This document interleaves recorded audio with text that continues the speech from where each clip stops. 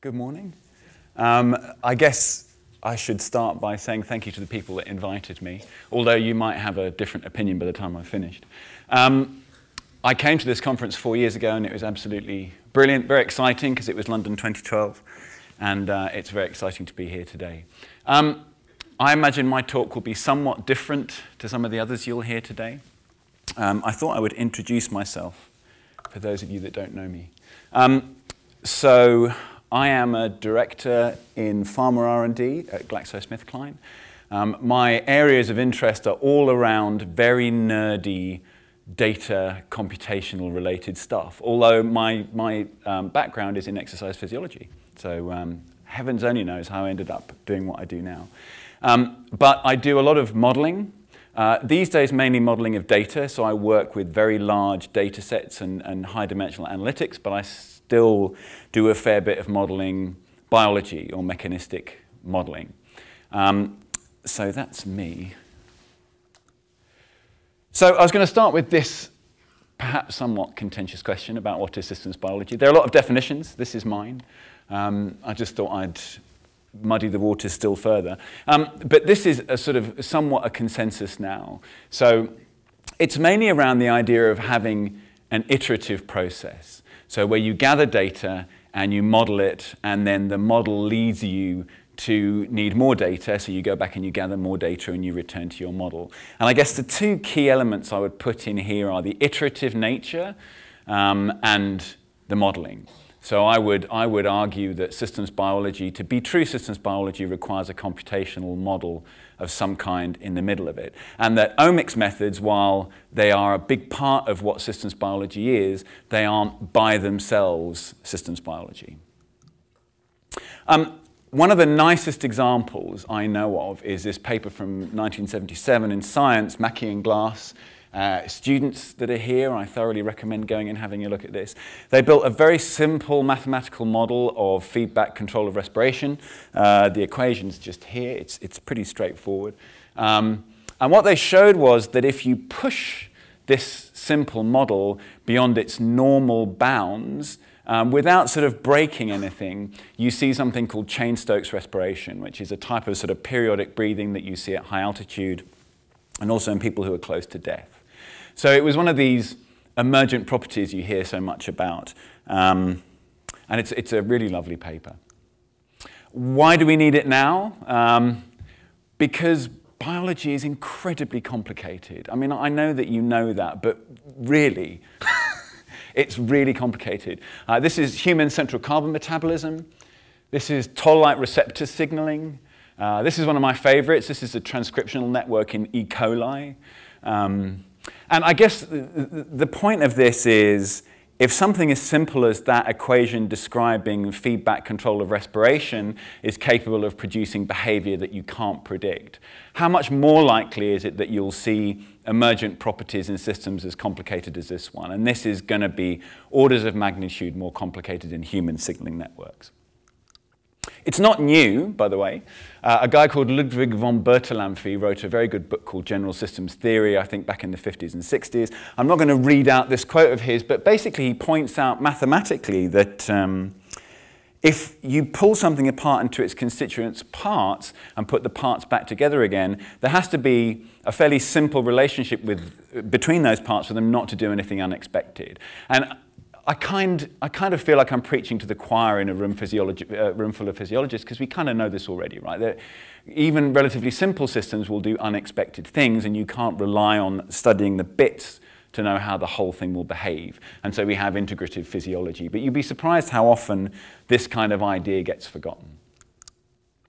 So what I'm going to talk to you about today is a modeling approach that some of you may be familiar with, but I suspect not so many. It's called constraint-based modeling. I came across it, I guess, about 5 years ago when I was doing a lot of metabolomics, and I was looking for a computational framework that would sit at the center of that systems biology paradigm that I was talking to you about. So a type of modeling that allowed me to combine lots of different data types. It allowed me to be iterative in the way that we combine that data.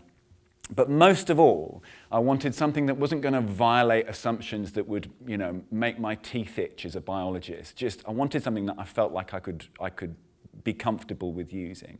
And so I always say this, but I would encourage you to shoot holes. So if you find holes or assumptions that are violated that you're not happy with, please do, raise it, because it's important we figure this stuff out.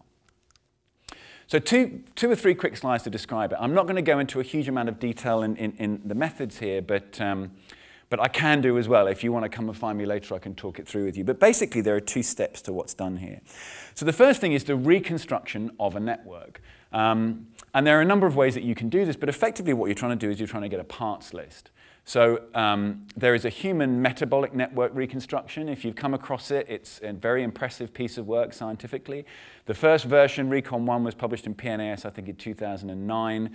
And Recon 2, which is the second revision, was published in Nature Biotechnology, I think, last year or the year before. And they really are spectacular pieces of collaborative scientific work. And for those large reconstructions, the steps are pretty simple. You take the best annotated genome you have, you pull out all the genes that have been annotated as being related to metabolism, you dig into the scientific literature and you figure out what reactions are associated with that. In particular, you're after the stoichiometry.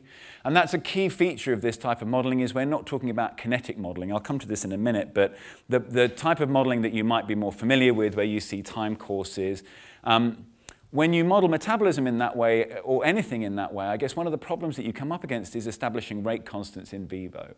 A lot of the rate constants we use have been measured under laboratory conditions, and they can be quite different, and they're very difficult to measure in vivo.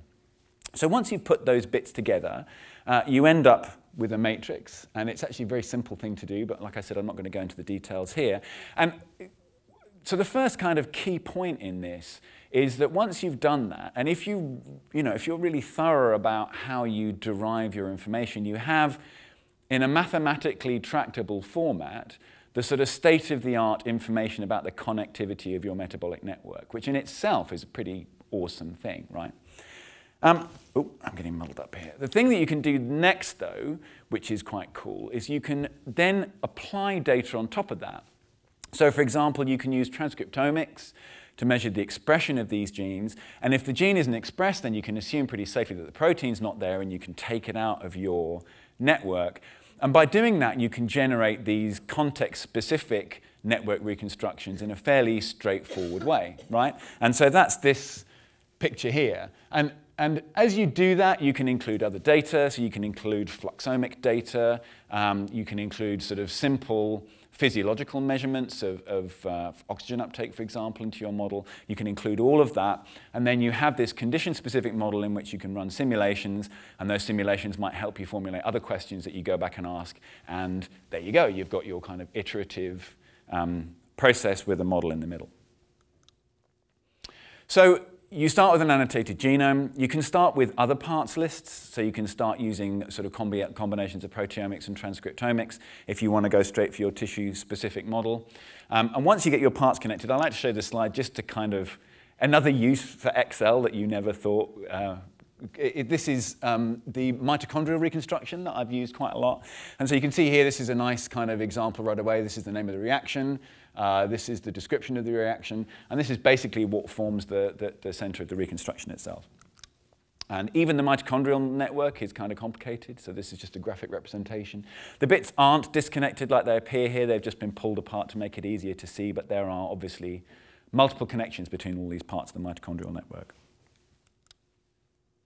So, as I promised you, a quick contrast between this type of approach and the kinetic approaches that you might be more used to. So the maths is slightly different. We're dealing with linear algebra here. Now, the key thing, I guess I would say, is that this type of modeling doesn't give you a single answer. It doesn't describe the way that the metabolism or the network you're modeling behaves across time. Instead, what it does is it sort of defines the space within which the cell has to function. There's a sort of key thing here that I haven't mentioned, but having built your reconstruction, another very important part of the sort of construction of the model is putting in what we call constraints, hence the name constraint-based modeling. And these actually, for physiologists, are things that come very naturally. VO2 max is a natural constraint. So that is the maximum amount of oxygen that can go into your system, or the maximum amount of oxygen that the organism can use under specific conditions. Maximum glucose uptake, for example. These are all typical constraints that you would apply to a model like this. And once you've applied those constraints and you have your network joined up, the final assumption that we often work with is a steady state assumption, or a quasi-steady state assumption. And what we're looking for is we're looking for distributions of flux throughout this network that satisfy all these constraints. So basically you can't exceed the amount that goes in, you can't exceed the amount that goes out, and everything basically has to balance up, so ultimately you get steady state flux through the network. In my head, I imagine those kind of Roman water networks that we used to see as kids when we were at school, that everything has to kind of work out in order for this to work. So there are two ways that you can assess that, because what you have then is you have this space within which the cell can function, and the cell will choose one specific combination of fluxes that satisfy those constraints at any given time.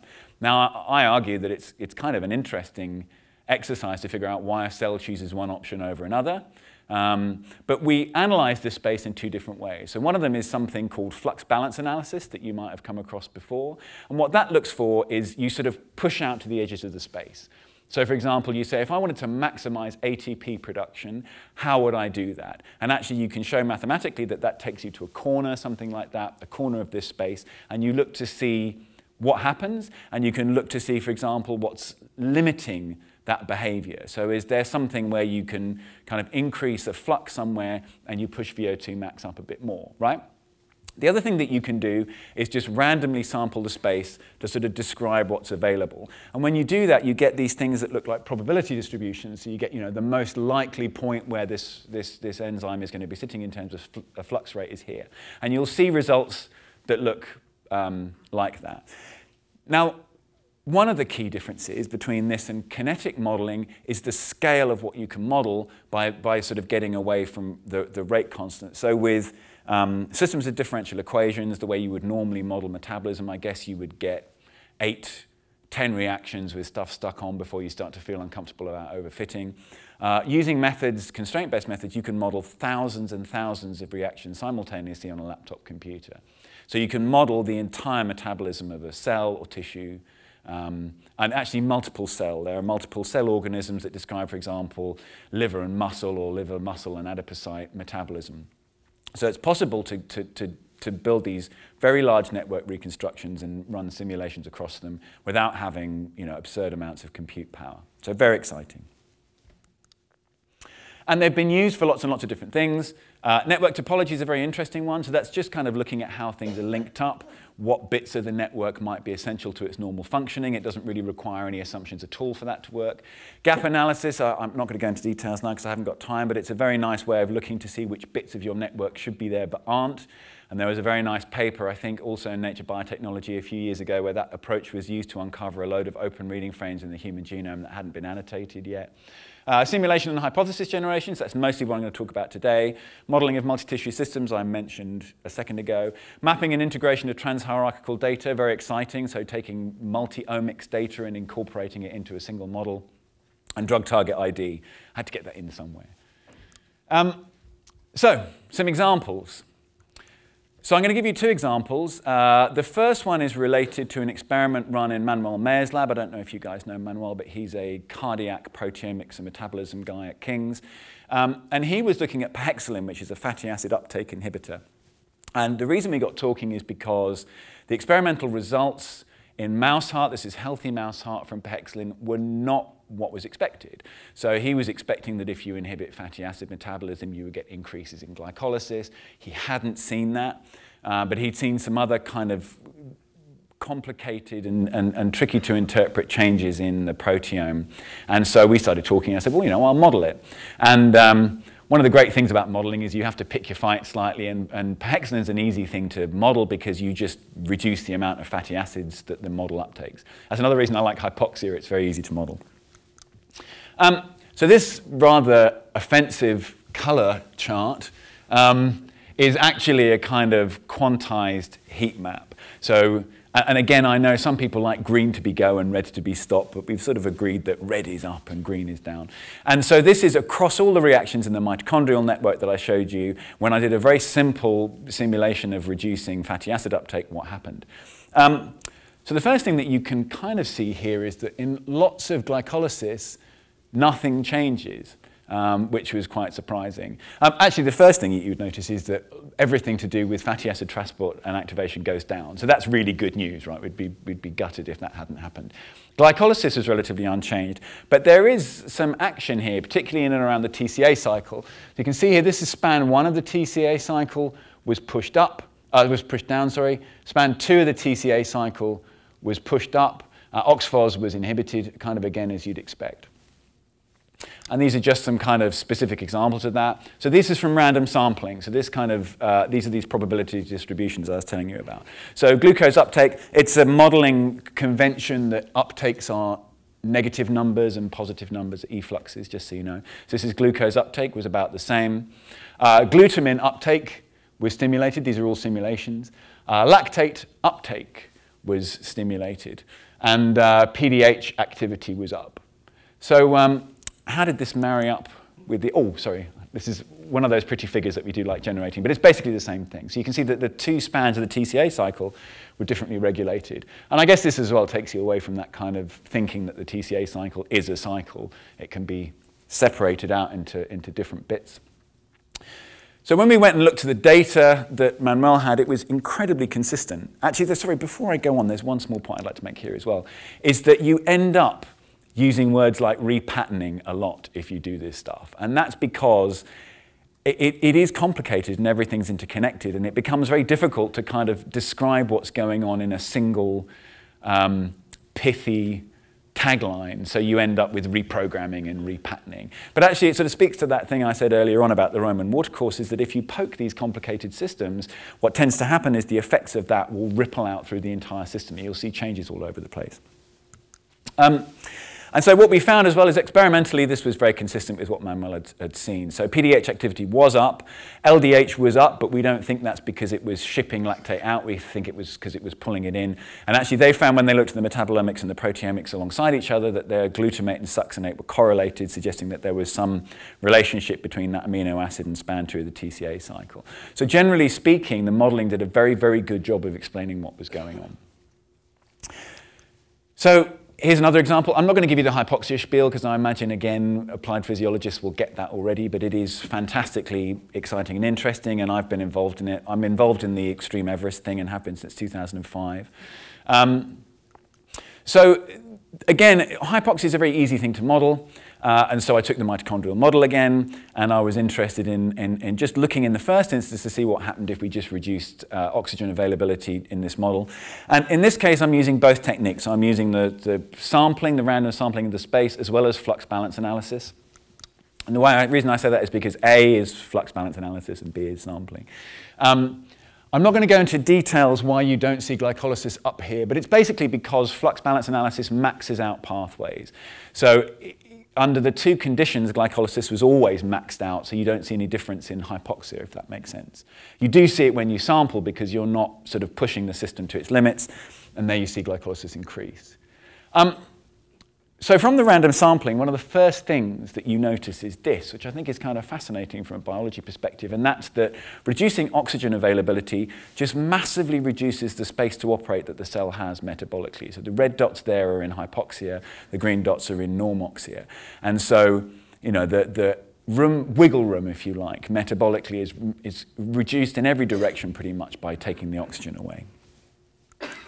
So the next thing that you notice here is up in this corner is phospholipid biosynthesis, and no matter how you run the simulations, phospholipid synthesis is increased in hypoxia, which seemed like a slightly odd thing to observe.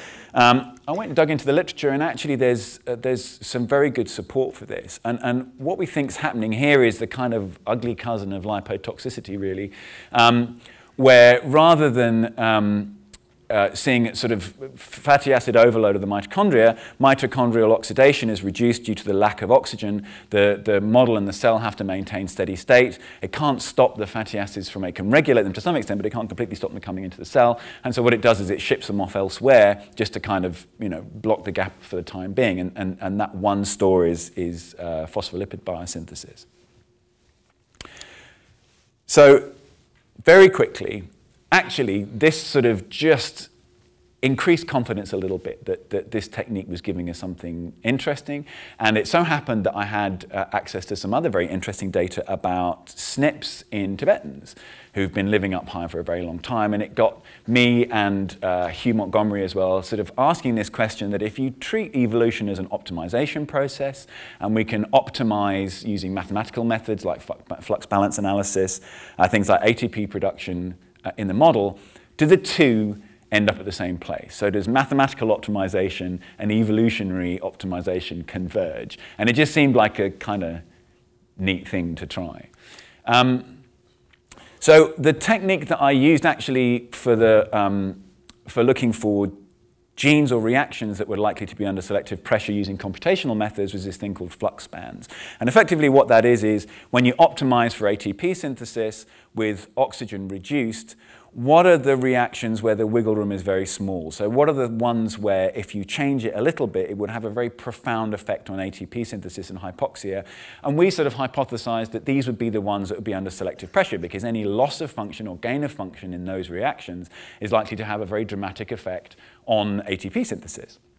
And actually, when we looked at the SNPs in genes that were very highly selected for in Tibetans over 10,000 years or so of living up high versus the ones that were selected by these computational methods, we actually saw some very good agreement. And you really see it when you look at it from the perspective of the gene, because obviously the genes and the reactions are not a one-to-one relationship. So actually 50% of the genes in the top 20 were correctly predicted by the model. So really fantastic outcome, which we enjoyed very much. I've got a couple more seconds just to draw your attention to two papers. This is actually a pair of papers. I saw this presented a few years ago at a very small conference in Iceland. Just knocked me off my feet. Such beautiful work. Again, I really encourage you to dig up the papers. The two papers were one in Molecular Systems Biology, which is Nature's Systems Biology paper, and then, journal, and then one in Nature. And effectively, the same techniques as I've described to you today were used. Models were built of liver metabolism and then cancer cell metabolism. And in the first instance, all that was happened was single deletions in silico. So all you do is you just take that reaction out of your network and see what happens to the sort of survivability of the cell. I think there's some statistics here about, so when you do single gene deletions, they got 80% of FDA-approved metabolic anti-cancer drugs. And the ones that they missed were ones that weren't within the scope of their model, so it really was a fantastic result. But the problem with that is a lot of those existing drugs do have tox issues. And so what they did is to try and improve specificity, they did pairwise deletions, which would be very, very difficult to do experimentally. And if you go to triplets, it's literally impossible because you get this exponential explosion in the number of experiments you have to do. So this was knock out two reactions where each one on its own would not be lethal to the cell, but the two together would be, right? And they identified a whole bunch of very interesting pairs. The one that they went and dug into in a lot more detail was this combination of fumarate hydratase and heme oxygenase. And the reason that's interesting is because lots of tumor cells are missing fumarate hydratase. In fact, it's a common oncogenic mutation.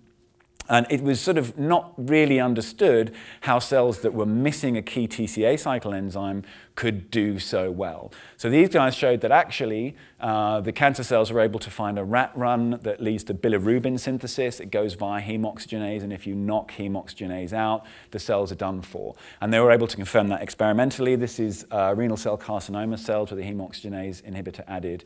And again, it was a really nice paper. I'm running out of time a little bit, so this is the last slide. This is toll-like receptor signaling. Signaling is not quite so well fleshed out with these approaches, but this is Ines Thiele, who's a collaborator of mine. And what they were able to use it for actually was in a very complicated interacting network like TLR signaling, they were able to dissect out the functional modules. So what you're after here, I guess, is trying to figure out if I want to affect this arm of the signaling network without affecting this function of it, where should I aim to poke? And they were able to do that computationally.